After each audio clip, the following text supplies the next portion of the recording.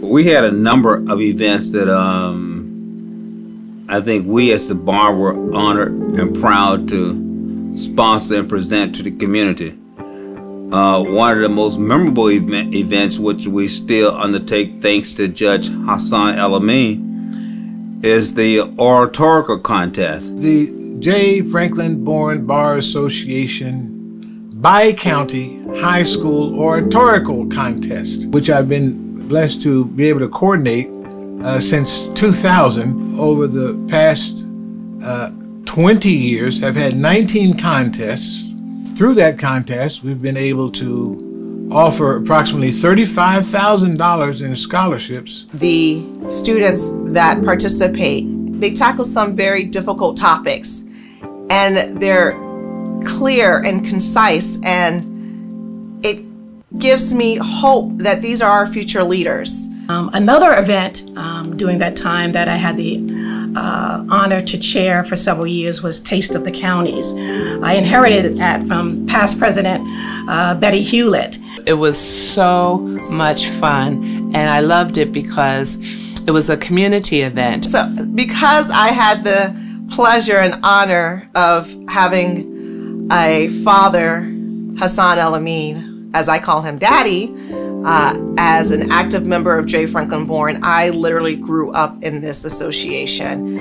I was able to go to the Taste of the Counties as a kid and walk around and try some of the delicious food and help my dad make his deviled eggs. It's an event that I would look forward to growing up. Additionally, the male participants went way out to exhibit their extraordinary culinary talents. And I think some of us were joking about some of my cooking and some of the other members of the association who were outstanding cooks. So why not showcase the men of Prince George's and Montgomery counties who cook? So not to mention I won several of those awards of the best outstanding cook for the J. Franklin Bourne. One of the dishes one year was chocolate cheesecake with the inner layer of sweet pitted cherries. The J. Franklin Bourne Bar Association, the county bar, the community, the kids, families, it was just a wonderful event. We raised a lot of money, but the money wasn't the focus of it. It was the camaraderie, the competition between the guys cooking and the families and the kids running around. So it was just, I think the Taste of the County was one of those events that was just so memorable. The service project that I initiated with J. Franklin Bourne was Christmas in April. Christmas in April was a project started with the county executive, Paris Glendenning, in the late 1980s. And it's a wonderful organization that tries to work on the homes of those needy and senior residents in Prince George's County.